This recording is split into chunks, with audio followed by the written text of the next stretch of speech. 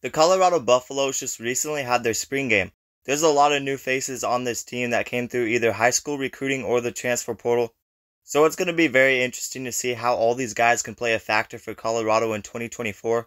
But I thought we saw a lot of great things to come out of that spring game. Deion Sanders is heading into year 2 as a head coach, and this Colorado team as a whole has a lot to prove. They had a complete roster overhaul on the offensive line and defensive line, so I wanted to talk about what I saw from Colorado up front.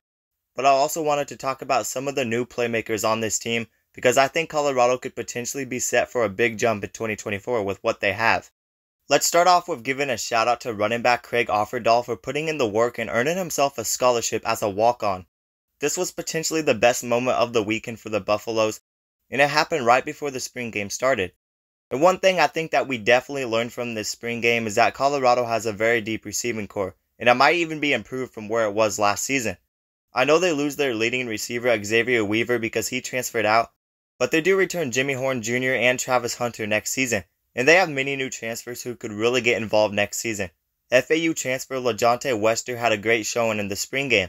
Wester had a 19-yard touchdown catch and 66 receiving yards on the day, and he really looks like he can be a reliable target for Shedeur Sanders next season. Wester had over 1,000 receiving yards for FAU last season, and he also caught 108 passes, which was actually second in the FBS. So I have a feeling LaJohntay Wester is going to be a stud at receiver for Colorado next season. And another returning receiver for Colorado, Amarion Miller, got involved in the spring game with multiple catches, so he should definitely take a step up in 2024. Now last season, Amarion Miller had 234 receiving yards and 1 touchdown as a freshman, and he was a 4-star out of high school.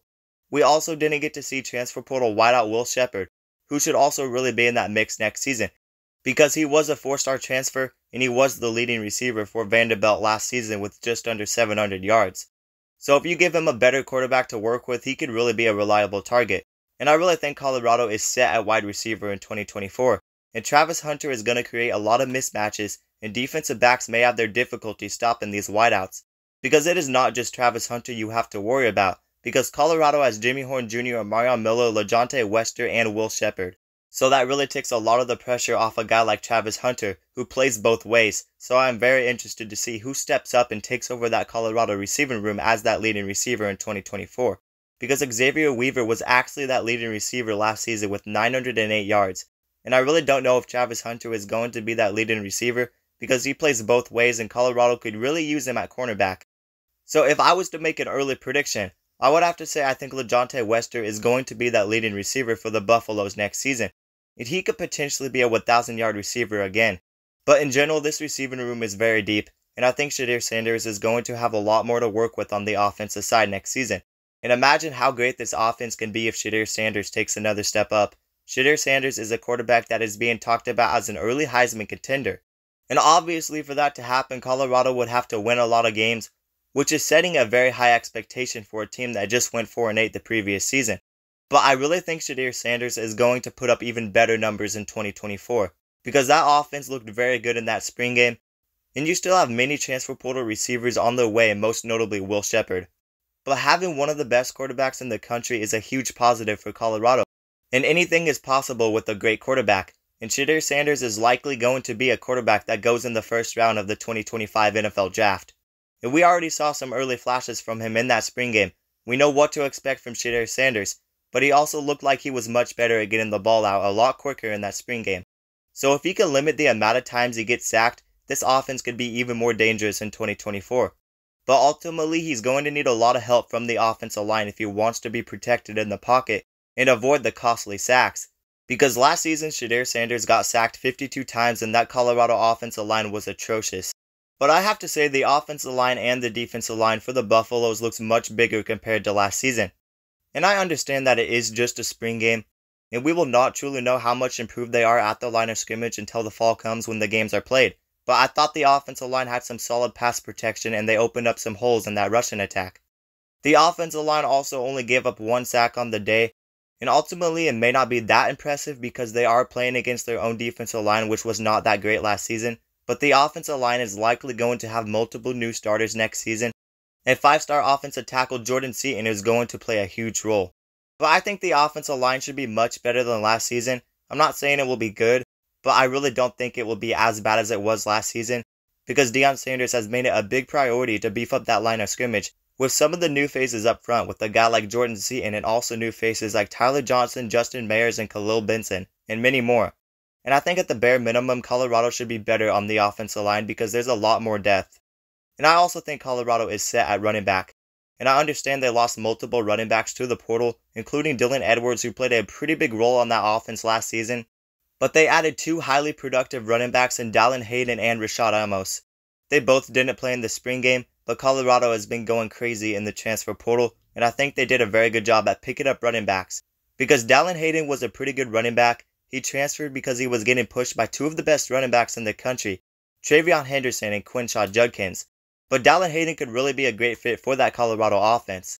And Dallin Hayden had just under 700 rushing yards the past 2 seasons for the Ohio State Buckeyes. And Rashad Amos was a 1,000-yard rusher for Miami, Ohio last season, so that's a solid pair of running backs for Colorado in 2024 if you ask me. And I do expect them to be that number 1 and number 2 running back on the roster for Colorado, and there should be a decent battle for starting running back between those two guys.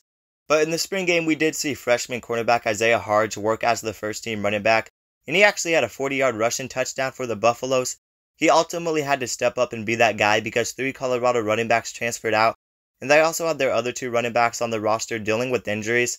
But they have a lot of depth in that running back room, and I think Colorado has a lot more depth at running back heading into next season.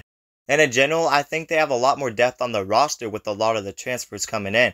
And I understand they had a lot of players also transfer out, but they didn't lose that many important players, and I think they still very much improved their roster. They are shaping up to actually have a very solid secondary on defense, because we know that they returned Travis Hunter and Shiloh Sanders, but they also bring in a very solid 4-star safety Preston Hodge from Liberty. They look much deeper at linebacker, and Jeremiah Brown had a big day on the second-team defense. He led the day in tackles with 7, and the defense does look improved. And I honestly think we are seeing early signs of improvement with this Colorado team, and I think a bowl game is a realistic expectation for Colorado in 2024. They return a lot from last season, and they beef up at the line of scrimmage, and they brought in many more playmakers, and I think we saw a lot of great things from that spring game. So I am very excited to see what this team can do in 2024, because there are still a lot of transfers yet to arrive on this team, and I think there's still a lot to learn about this team when the fall comes. And that is truly when the results are shown on the field. But I think the game on the road against Nebraska on September 7th is going to help us learn a lot more about this Colorado team. I think Nebraska and Colorado have potential to be 2 of the most improved teams in all of college football next season, and I'm expecting a step up from both of them in 2024. And that game should really set the tone of the season for both of these teams, and it should be a pretty competitive game. I've been high on Nebraska all off-season, and I am starting to believe in the trend of this Colorado team a bit more. And I really think we saw a lot of positives to come out of both of those spring games. So I think the realistic expectation for Colorado and Nebraska in 2024 is a bowl game or better. And if they put it all together, then they could really make some noise in 2024. So I am definitely excited for that Week 2 matchup between the Cornhuskers and Buffaloes. But you guys let me know your thoughts about Colorado's spring game down in the comments below. But that's going to do it for today's video. Let me remind you guys to like the video and also subscribe to the channel and turn on notifications so you never miss an upload. And if you guys love college football, then you'll love this channel, because we upload a ton of college football content, and we basically cover everything on this channel, so definitely consider subscribing, and also consider joining my Discord server down in the description below. But that is going to do it, guys, and peace out.